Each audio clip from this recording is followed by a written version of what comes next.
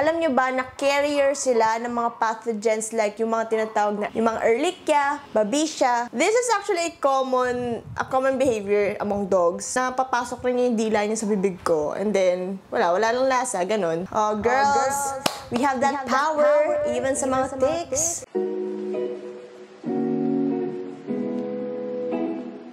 What up, fetches? It's your girl, Arah. Back again with another video! Na-miss niyo ba to? Yung last video, it was kinda sad and medyo serious. So ngayon, I wanted to change the tone a little bit. So for today's video, our topic for today is Mimiyuuuh's new dog. Gulat ako! Nagkaasa na siya! Ang cute-cute! And anyways, ayun. Nakita ko yung video niya, which was recently uploaded kanina lang. And para sa mga nagtatanong o nagre-request sa Husky Tears, medyo next video na yon, okay? Pero don't worry, itatakal ko siya. I got my matcha protein. If you didn't know, nag-workout kasi ulit ako. So I'm trying to add up my protein intake. Dinagdagan ko ng chia seeds. Ang saya, guys. Para rin siya, alam mo yung milk tea na may sago. Gawa ng chia seeds. Anyways, ayun. Simula pa lang, panalo lang si Mimi. Oh my God. Drink your water, bitch.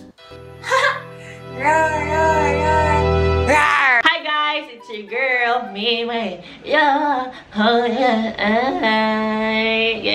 you know what it is. I just want to share this with you guys kasi dati ko pa po talaga itong pangarap. Parang bata pa lang po ako. Talagang tumatak na po ito sa aking isip. Paglaki ko, ito dapat ako. Parang gusto ko na lang po Paglaki ko, ito dapat ako. Maging aso, sis? Maging housewife ng mayaman na businessman. Ano kayo? Kinabaho! They ask you how you are, you just say that you're fine. You're not really fine. Not on my watch. I love working. I love getting coins, getting bed. Sometimes it's just so tiring. Kaya parang gusto ko na po yung nagluluto lang sa bahay. Honey, what do you want? Bacon. Okay, fine. Yeah, paluto daw ng bacon si Honey. Mayaya. Ay, Honey, wag na yung may camera. Nahuli na ako!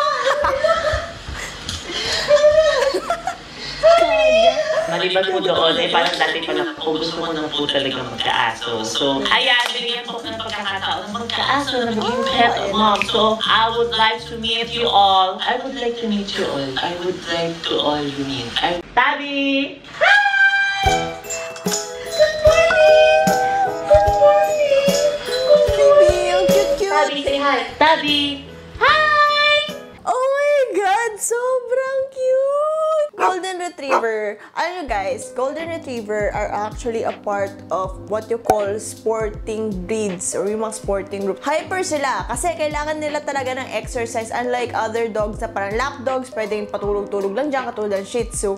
They are used to hunt and from the name itself, Retriever, magaling sila mag-retrieve ng mga bagay-bagay. Kaya doon nakuha yung pangalan nila. Develop to work closely for humans. So that's why yung mga Golden Retrievers talaga, maganda rin sila mga therapy dogs, ganon. Mga totoong kulay niya ng mga purebred, blonde, yellow, at saka golden. And also, there are actually other kinds of retrievers. Canadian Golden Retriever, usually darker and much taller than a Golden Retriever, parang ganon. British Golden Retriever, which are muscular and also mas round yung eyes nila. And American Golden Retriever, which are usually less muscular naman sila. Chucky? Ito na lang yata makakapag-mobile sa akin. Sis, ang lasa ng dila ng Wala silang lasa. Kasi minsan si Hershey's napapasok rin niya yung dila niya sa bibig ko. And then, wala lang lasa, ganun. So si Hershey's nakakamomol ko na. We also have another dog I would like you all to meet. Period! Period! Nagulat siya. Hindi niya sinabi anong breed si Period, no? Hindi ko rin sure kung anong klaseng breed siya. Baka kasi mixed breed siya, baka magkamali tayo, mapahiya tayo. Very good, ako! Si Tabi po, 3 months pa lang po siya. And bigay po siya sa akin ni Sir Man. Why are you hurting me? Tabi, oh, camera. Wow, sino yun? Sino yun? Wow, ang pogi naman ng aso na yun. every dog parent in the world, ginagawa yung pag may salamin or kaya pag may reflection yung dog. Sino yan? Sino yan? Oh, baby, sino yan? Ginagawa ko rin kay Oreo sa kay Hershey's eh. Sabi ko, gusto ko ng Golden Retriever kasi parang I really see myself po sa mga Golden Retriever yung palaging energetic. Sometimes, you know, when life hits you, there are certain moments na down ka and you just need someone na mag-lift po ng energy nyo, ng mood. Yan, bakit ako nagsasalita? Yama, wishing we're tighter. Kaya, Tama nga si Mimiyuuuh na parang swak sa personality niya ang Golden Retriever. Well, Golden Retriever are really energetic dogs, bubbly dogs, and friendly dogs, which is what we see naman kay Mimiyuuuh.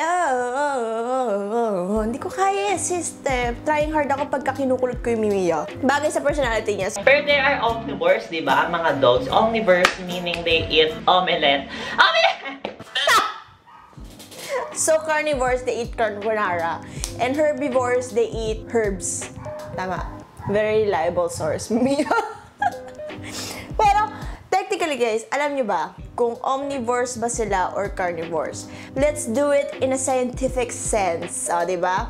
DNA-wise, dogs are actually carnivores. They are actually from the family Canidae. Like, before pa sila mapunta sa mga bahay ng mga tao, maalagaan ng mga tao, nasa wild yung mga yan. Like, they are related to wolves. And they usually have a carnivorous diet. Another characteristic of carnivores, they have pointed and narrow teeth. However, omnivores at saka herbivores, tayo, omnivore tayo, may flat teeth tayo, di ba? Yung mga herbivores, mga baka, kambing, may flat teeth rin yan. And what we do when we eat food, we grind our food and yung galaw ng bibig natin, it's in circular motion habang nag-grind. However, sa carnivores, they can't do that circular motion. Ang kaya lang nila up and down, chop-chop motion. They can't move it in circular motions and also pointed yung ngipin nila. It's really perfect for cutting or tearing meat or karne. Technically, yung ngipin nila, it's actually made for them to eat more meat. And another thing is, there's one characteristic na medyo special ang dogs doon. Carnivores, technically, they don't have this, what you call, amylase. Itong amylase na to, it breaks down starchy carbohydrates into simple sugars. Dogs have those. May amylase sila. Similar sa omnivores and herbivores. Kaya kaya nila mag-digest kahit papano ng ganitong mga klaseng starchy carbohydrates. Another big factor is the domestication of the dogs. Naka-adapt na rin sila to a variety of different food na binibigay ng mga tao sa kanila, ganon. Pero dahil in their DNA, they're technically carnivores, mas maganda pa rin na mas meat-based ang ibibigay mo sa dog mo. Imbes na parang plant-based. Kasi they are physiologically, anatomically built to be carnivores talaga. So technically guys, they are carnivores. Abby! Hi! Hi! Good morning! So super lovely po nito. As in like every morning, parang na-excite po talaga siya ako makita. Ganon sana. Sweet doggy. Ito ba ang sign na aso na lang po forever? Ay, ako rin, Mimiyuuuh. Tanggap ko na. Tanggap ko na magiging mag-isa na lang ako sa buhay. Mag-aalaga na lang ako ng pusa, aso, at dagang kosta. Aray! Aray! Aray! Aray! Favorite niya po kung kainin. I mean, kain. Kagatin. Kagatin lang po. Huwag naman kain. Kainin? Sis, di ba nakatoy? Kainin. Ayun po, gusto ko lang po magpasalamat kay Sir Manny for gifting. Forgiving. Forgive. You're not a sinner. Why would I forgive you? Sa pagbibigay nitong Golden Retriever na ito po. So, I name him Tabby po because, you know, your girl is obsessed. I'm obsessed with, you know, Tabby shoes po by Margiela. Here's your brothers and sister Tabby. No, yeah, get to know them, Tabby. Get to know them. Hindi ko sinabi sirain mo. And we are like a happy family. take note lang, if you have puppies like this, I do recommend na bigyan sila ng toys. Feeling ko naman meron yung toys, di lang pinapakita ni Mimiyuuuh. Pero yun, kasi imbes na kainin niya or paglaruan niya yung mga sapatos, mga na very priceless, ayun. And also, delikado rin pagka nabigyan mo ng shoes, tapos kuwari may na-chew off siyang part, makain pa niya, baka kung ano mangyari pa sa kanya, magkaroon obstruction, tapos kailangan pa niyang operahan, I mean... Habulan, ayan, Ganyan po sila kakulit. Cute! Habulin mo! Ala, yung camera. Ow! Ang harap sis, grabe. Hi guys! So, ayan po sila. Kasalukuyan po nagkakaroon po ng dilubyo dito po sa aking pagbablog. Opo. So, ayan. Ayaw po nila ako pag-vlogin. Ginawang chuto yung camera niya, oh my God. So, parang it is man's best friend po talaga yung mga dog. Nafe-feel po kasi talaga nila kapag malungkot ka, ganyan. Pero ito, medyo bata pa po sila. So, parang wala pa po silang emotion. Gusto lang po nila umihi, tumae, maglaro. Ganun pa lang po sila. Oh my...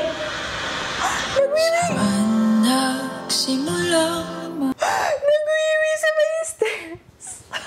Wait lang. Ano sasabihin ni Mimiyuuuh? Gusto ko marinig.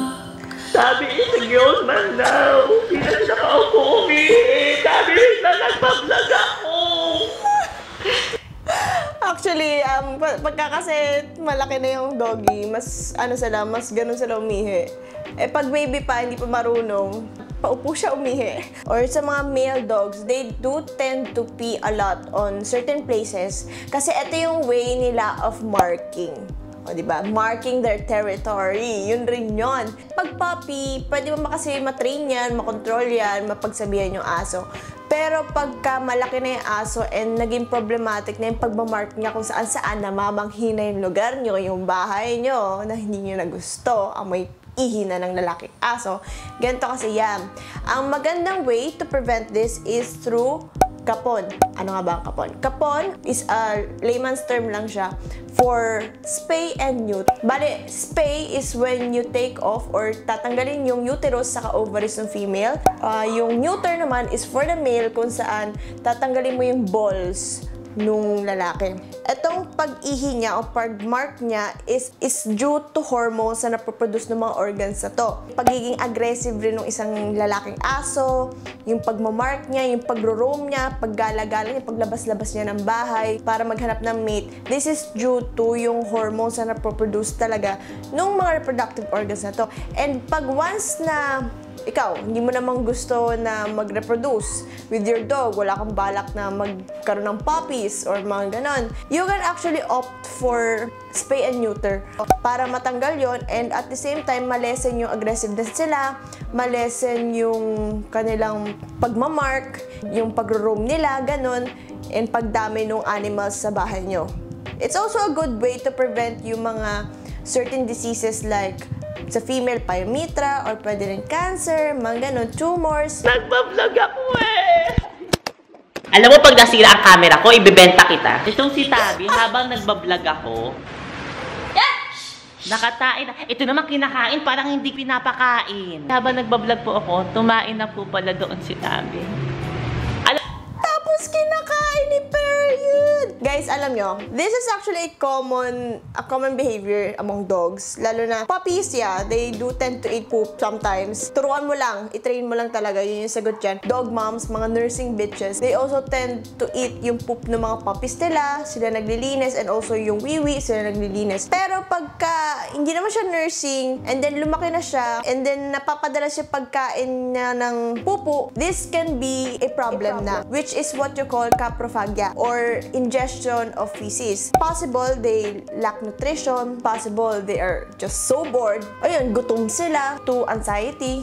So ayan guys, usually pinapaligo namin ng mga dogs twice a week. Ang cute kasi ang bait niya pag pinapaliguan, madalang lang yung asong mahilig sa tubig. Another thing, eto kasing mga ganitong klaseng dogs like the Golden Retriever, makikita nyo, di ba they have droopy ears? Etong mga droopy ears na to, they tend to be prone sa ear infection. Kasi dahil mas mabilis magkaroon ng moist dyan, mas mabilis na magkaroon ng bacteria buildup kasi covered siya, ganon, and kulob. Pagka pinapaliguan, please take note of the ears palagi na huwag nyo siyang hayaan na basa to prevent ear infection, bacterial buildup do sa tenga. Compared sa mga dog na may erect ears. Kasi syempre, may hangin na nakakapasok dyan, may ventilation. Guys, sa ano ba, damuhan sa mga lupa may garapata? Di ba wala naman? Tsaka paano pala na-acquire ang garapata? Kasi parang gusto ko. Okay? Gag! Sige, magkukulik ako ng garapata, Mimiyuuuh, tapos sendan kita. I just need your address. Gusto malaman ni Mimiyuuuh saan na-acquire ang garapata. This is actually a nice topic to talk about. Usapang ticks naman tayo, mga beshikik. Ticks! Iba pa po guys ang fleas and also iba pa po ang mites. Pero for today's video, ang focus natin ay ticks. Para sa mga hindi nakakaalam, ito ang itsura ng ticks. Yes. Yes. Ang scientific name ng ticks na to ay yung Rhipicephalus sanguineus or the brown dog tick. Etong tick na to is actually targeting dogs. Kasi etong, guys, hindi lang po iisang klase ang tick natin. Marami pa po yan. May mga tick sa tao, sa pusa, for chickens, for cows. Iba't iba pa. Mukha lang sila magkakahawig, pero may differences sila. Pero focus lang natin is yung brown dog tick. Pwede rin yung matransmit sa tao. Magugulat ka na lang may mga red dots ka na dyan, yung palakagat na ng tick na galing sa aso mo na infested na ng garapata. Etong brown dog tick is actually a widespread tick. And usually guys, madalas siya sa mga warm places. So hello, Philippines, dahil mainit naman, they love it here. Pwede makuha sa environment. Dog kennels from another infected dog. Lalo na kung kuwari sa barangay nyo, may isang aso ka sa bahay mo, and then yung kapitbahay mo si Aling Kuring, may 5 aso na may tick, may possibility mahawa yung aso mo. Like, I guarantee, there is, unless i-prevent nyo yan. Kaya kailangan nyo i-prevent na magkaroon yung ticks yung aso mo. Alam nyo ba na carrier sila ng mga pathogens like yung mga tinatawag na yung mga Ehrlichia, Babesia, yung mga dinadala nila yun. Para ano yung gray? So, ganito yan guys. Di ba makita mo may brown, saka may gray. Parang tick yun. Itong gray na to ay engorged tick. Meaning, kaya naging gray yan kasi it is filled with blood na. Nakakain na siya, busog-lusog na siya sis. And then, yung brown is unengorged tick, which is yung hindi pa nakakain. Here's another trivia. Yung mga gray na ticks, yan, yung lumalaki na ganyan, is usually the female tick. Oh, girls, we have that power even sa mga ticks. Pero yung mga lalaki, guys, take note, they also eat, and they also drink blood, pero few lang. Hindi kasi dami ng blood nung sa, female. Take note, pagka may nakita kayong garapata, wag yung tirisin. Nasa dugo kasi nila yung itlog. And pag tiriris mo yon, mas kakalat siya, mas magsispread yung ticks. More ticks to come. So what you need to do guys, pag nakakita kayo ng ganyan, pag nakakuha kayo ng garapata, ibabad nyo sa tubig na may Zonrox, and then saka nyo itapon or pwedeng i-flush nyo na lang sa toilet. Dahil dyan guys, paano nga ba matitreat or mape-prevent yung ganito? So there are actually a lot of anti-tick shampoo, yung mga spray, and also meron rin yung spot-on treatment. Time na nagkaroon ng ticks yung mga aso namin, our vet recommended yung spot-on treatment, wherein ilalagay lang dito sa batok ng aso and then sureball na maglalaglagan na yung ticks, which is very effective ganon. Monthly treatment na siya sa aso mo. Pero yun yung nirecommend sa amin nung aming vet before. And take note guys hindi porke sinabi ko to here on my video, bumili na kayo bigla ng mga spot-on dyan. Kasi guys, if ever magkamali po kayo nakuha ng spot-on treatment, baka mapasama pa yung aso nyo, which is nakakatakot and nakakaiyak naman kung mas lumala yung case ng aso nyo, diba? Because maling treatment yung binigay mo. Yun lang! So, I hope you like this video. Do give this video a thumbs up. And don't forget to subscribe to my channel and click the bell to be notified whenever I upload a new video. And if you can, tag Mimiyuuuh to this video para masagot yung kanyang tanong about ticks. Ayun, tag nyo siya, ganon, i-share nyo, and everything. Yun lang. Ano natutunan natin ngayon? Prevention is still better than cure. Palaging ganon. And always consult your veterinarian. And marami pa po iba't ibang klaseng ticks, hindi lang po isa. Okay? Yun lang. Arah signing off. Yes, let's go.